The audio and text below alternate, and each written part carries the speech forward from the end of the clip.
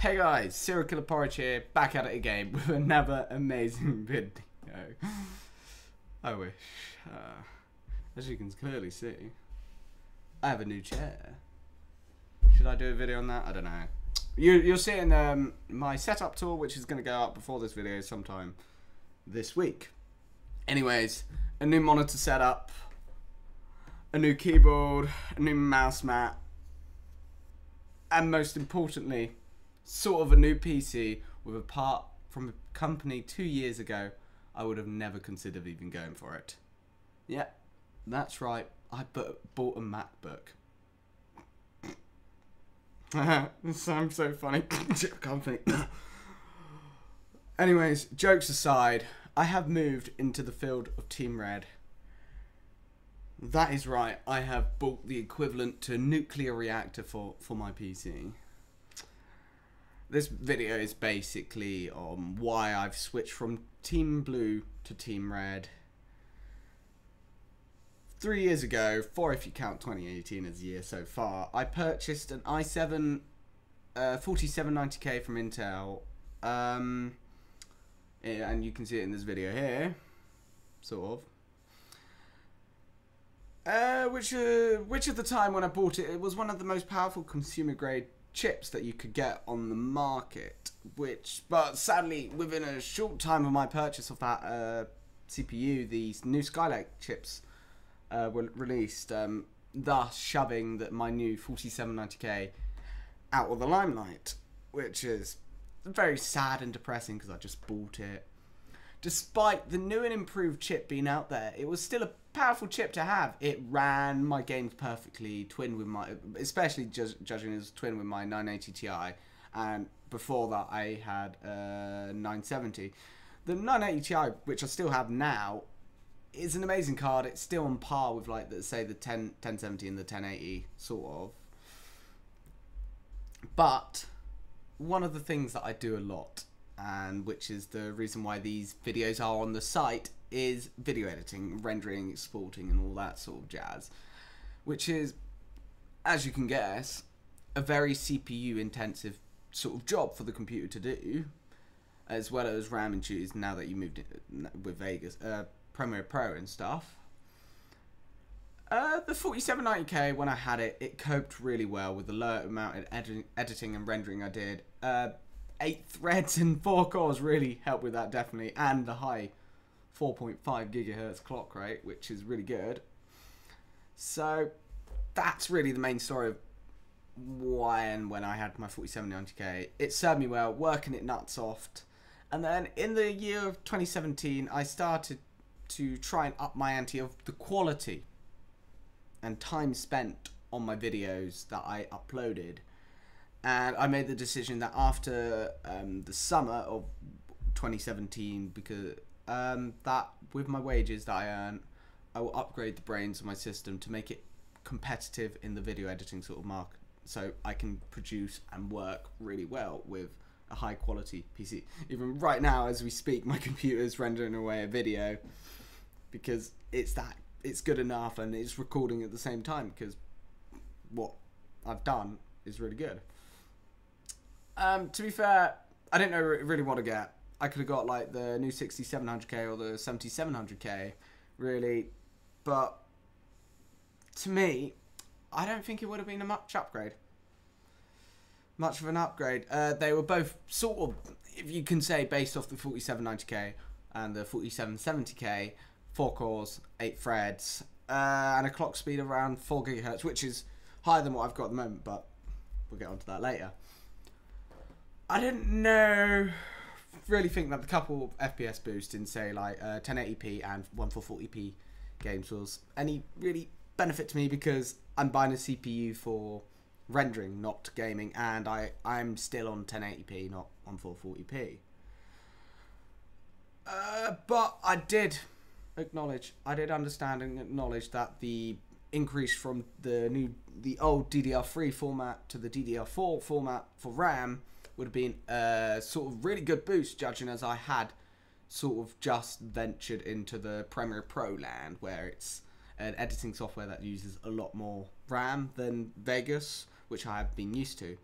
I spent a long time sort of contemplating for what I really wanted to get, and then I noticed a video from Linus about talking about new AMD chips, codenamed the Ryzen Gen. I was intrigued because AMD hadn't released many chips since they released worthiness since like the Bulldozer series, the 600, the 8350, and the 4300. And all the videos I saw online, all the articles I saw online saying low price, high performance, which is the classic AMD sort of thing they try to do, but most of the time it's low price and mediocre performance. Like, yeah. So I was sort of, they were saying that the performance was on par to some of the top Intel chips at half the price, and that was a sort of warning bell in my ear. And I'm thinking that can't be right at all. But then he dropped a performance video, Linus Tech Tips, and oh my god, was I stunned. I read into the new Ryzen chips and draw into the AMD hype train, the 1800X and the 1700X, with their 1800 and 1700 brothers, were amazing. Though, I couldn't justify spending £400 on a chip. Even though I was, before that, thinking about X99. But £400 on a chip, that is a week's wages for me. I wanted to be able to upgrade my system with 1 week's wages. Then, late 2017 summer, when I sort of was thinking about upgrading my computer, I looked around and saw the 1600X. 6 cores, 12 threads. It's a beast from Team Red at an amazing, sort of unbeatable price, around £195, £180. It was just what I was looking for. Perfect for all the video editing I could possibly imagine. I looked online, all the reviews were really good. Low price, high performance. And I went and bought for it. I got paid. I ordered it. It fit right into the budgets, because £100 for the £200 for the processor, then £100 odd for the motherboard, then £100 odd for the RAM. That's a £400 budget. Processor, motherboard, CPU. Instead of spending £400 on processor, then I have to spend even more on the motherboard because I need to get a better motherboard to accommodate that higher performance. Even though what I've got is a very good motherboard. Got some MSI one. I never can remember MSI things. I got it off eBay for £175, which is about $200. Go with a MSI motherboard and 16 gig of Corsair memory. It arrived not shortly after I ordered it. I ordered it sort of last week of the summer holidays, and it arrived like within the next 3 days. And it was really a sort of a sense of nostalgia receiving that chip and putting it in with the, you know how AMD have the pins on the chip instead of the pins on the motherboard. It's really lovely sense of nostalgia, judging as I started off my gaming career with an FX 6300, which I still have in the corner, as you can see in my setup video. And it was amazing. To be fair, from the get-go, I did have issues with the laning for the RAM. I had to mess around fitting each RAM in different slots because it wasn't ready to boot. But easy fix, you just slot, apply boost in BIOS, and I was ready to throw it into work and see what it could get. All I can say is the performance for me was noticeable. Upgrade from the i7 to the not FX, 1600X was noticeable. Because, well, it's a 4th gen i7 processor. They're 7th gen now, aren't they? It was far more stable, to be honest. I noticed in like higher performing games like Battlefield, PUBG, Call of Duty, Battlefront, sort of, especially PUBG. Like, I was very uneven, sort of 60-80 FPS. It was sort of really jumpy. And now I get a solid amount of FPS, 80 depending on what map I'm playing. But and what was even better, it rendered like a beast. Rendering on it was amazing.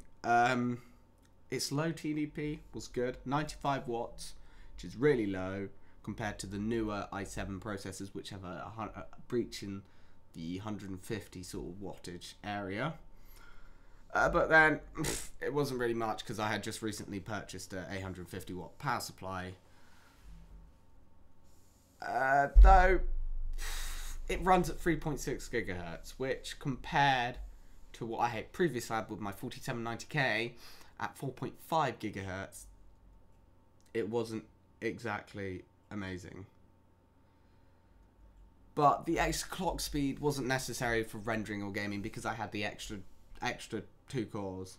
No, it has 4 more cores, not 2 more cores. 4 more cores than the 4790K, and I think it has a higher cache. So yeah, I know the die-hard PC fans are churning in their graves as I speak, as I utter every syllable, thinking, "Oh my God, he switched from AMD to Intel. Oh, sinner!" I couldn't care less. I used to be one of those people. Intel's the best, but it's a brilliant CPU worth every single penny and hour I put into it. It was a painless switch and no issues, and I'm really actually genuinely glad of my choice. I've got no regrets. So I hope you enjoyed my reasoning of switching from Team Red, aka AMD, to Team Blue, Intel. Yeah. Anyways, I'm trying to now upload more now, at least once a week, maybe every Friday, which will be really cool if I can, but it's a lot of editing and I need to think of topics and script up all this stuff. Anyways, expect new things to come soonish. Leave a like down below and subscribe, and thank you very much for watching. Oh, and we hit 110 subs. Round of applause. Thank you guys.